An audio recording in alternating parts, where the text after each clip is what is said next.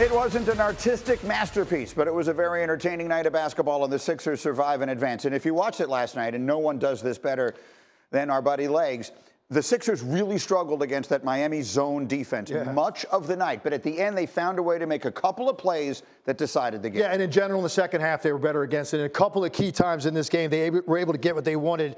Starts right here. And they didn't get a lot of this, but this is so important. Take a look right here where Maxey gets this ball early. And this doesn't lead to direct offense, but what it ends up doing is set into motion a chain of events that's going to lead to something great. His penetration early forces Miami to flood back under the rim. And as a result, when this is all said and done, right there, they've got 5 guys below the foul line. And you're going to see when they come out of this, Greeny, you see where Joel Embiid is. He's at the top of the key. When the Heat come out, there's a little confusion here on who's where.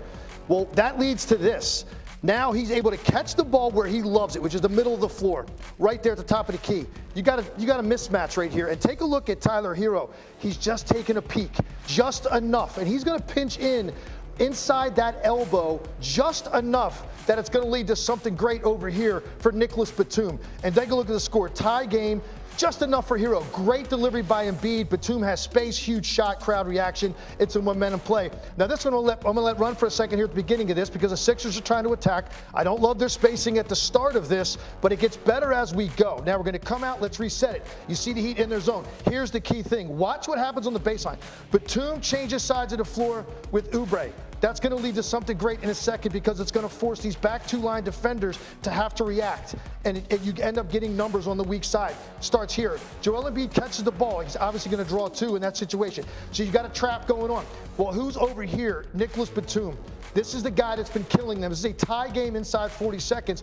And what that ends up doing, you get a little bit of a lean out by Adebayo. So now on the weak side, that means there are 2 players back here, and unfortunately for the Heat, only 1 defender, Jimmy Butler. And what happens, Oubre gets this duck in because Butler's a little bit concerned about getting out to the three-point line. Right there, he takes a peek. Oubre dives in, catches the ball. It's an and one, without question, the biggest play in the game on a night when the Sixers did not get much high-low action against the zone, which is really important. That's one time when they did, and Oubre made them pay. So it was, again, an interesting night. They called it nasty. Embiid called it nasty, a nasty game afterwards, and they advanced to play the Knicks. The Heat will have to fight off Chicago on Friday night to make the playoffs. Outstanding Legs. Meanwhile, show me McNutt. Monica McNutt, we've got our favorite bit here. It's called Is That McNutt? Let's go to the Western Conference. Monica, if I said the Lakers are going to beat the Nuggets in round 1, is that McNuts? Respectfully, Greeny, that is McNuts. Listen, the Lakers are playing good ball. They have the size and the experience.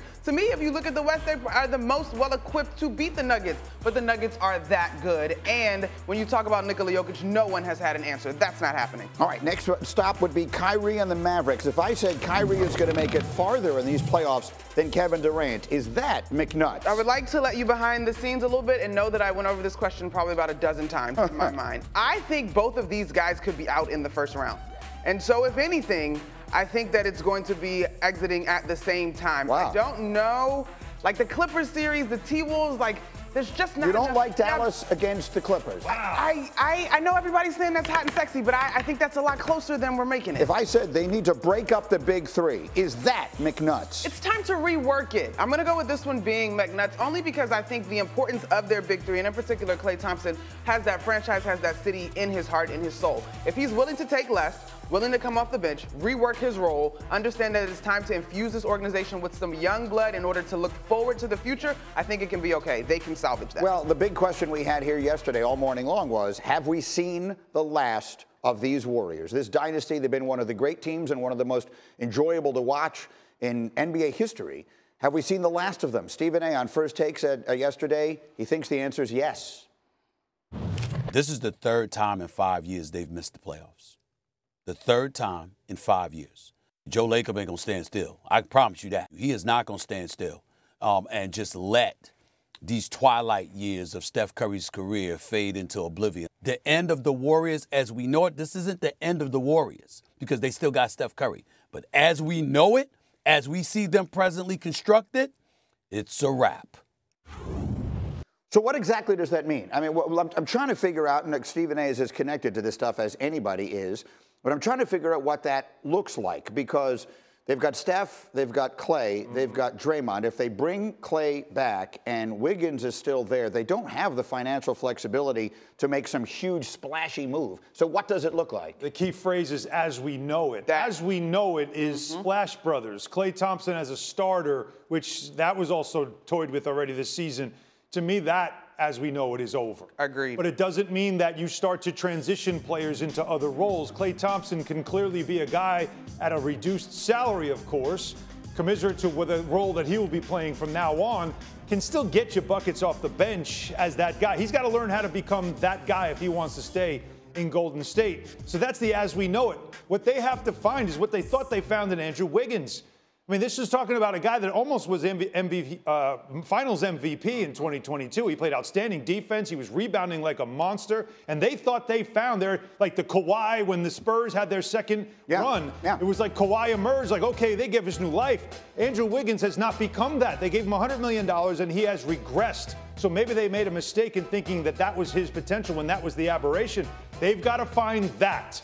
But it doesn't mean that they can't be effective with those three guys still a part of the team. But if I'm hearing this correctly, Legs, what you're telling me they need to find is the second best player on a championship caliber team. They have the first. That's Steph Curry. But finding the second best player on a championship team when you don't have unlimited resources, that's a really hard thing to do. Yeah, that's what I was saying all along. Because everybody likes to just go, I'll blow it up. It's just so much easier said than done because of the dilemma that Steph Curry puts you in. That's a championship caliber player. This isn't like one of those dynasties that last 15, 20 years and then organically everybody gets old at the same time. Like it happened with San Antonio, right?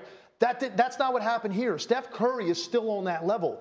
Draymond Green, by the way, played really well after he came back from suspension. Some of the best basketball he's played in the last 3 years. He is still absolutely a winning player, a serviceable player. Klay Thompson in a different role? Absolutely. Off the bench.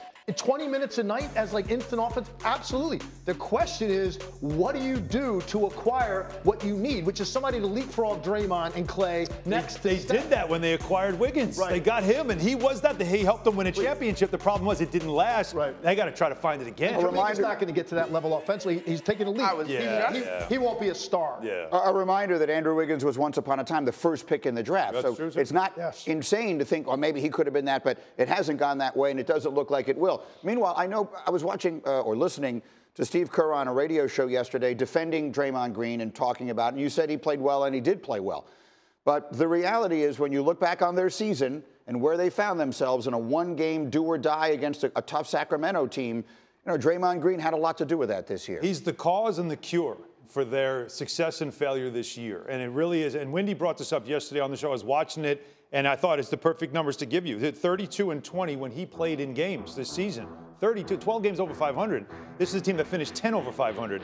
14 and 16 when he did not play. And so those games that he missed, which weren't injury, which were other reasons that we know, the question about, again, keeping this group together is not necessarily about Klay Thompson, although everybody's talking about him. I think it's more about Draymond Green. Can you put your ego aside for now and mature enough to understand how important you still are to this team and how important you are to being on the court? The numbers tell that story. This is not just opinion. This is fact. When he's on the floor, they're a better team. And they all have acknowledged that, right? And so I think, again, and we touched on this a little bit yesterday, this team is probably better than a play-in team if healthy and whole for the duration of a season. But there's a gap between playoff team and championship contender. And so that's what Lacob has to kind of battle with. If his priority is getting the numbers right, then we're probably running it back as constructed. And the idea of Steph Curry ever playing in another jersey seems so impossible to imagine, like Kobe Bryant. But, I mean, we've seen crazier things. Michael Jordan finished as a Washington Wizard. He's maybe the greatest player that ever lived. I mean, it has happened in the past. It's never going to happen. I know. Some guys are just wired differently. So he's just going to be there. Absolutely. He wants his legacy is there a scenario that you can see where in whatever remains of his prime, his best, which is like 2-3 more years, that they can get back to a championship caliber situation? I don't see how they acquire the player you're talking about, which is somebody that's got to jump over, you know, Pajemski and Kuminga and Trace Jackson Davis and Klay and Draymond. You've got to find that guy. And I just don't know how you do it with the assets that you have. It's very possible because with the new luxury tax situation that is coming this summer, there's going to be a team that has to make a tough decision on a big contract. They do have, you just mentioned Pajemski, Kuminga, they do have young pieces that another team might want to get that are cheaper contracts, and there is a way you could still bring another high-end player in there. That's going to be the question. I think for those of us who would love to see Steph back in that spotlight one more time, it would be so good for the league. It would be so good for everybody. Is there a path to that while he's still at his best? By the way, tomorrow night we've got the final play-in night. The Bulls will take on the Heat. That'll be for the final spot in the East playoffs. Our coverage starts 7 Eastern on ESPN and the app. Winner gets Boston.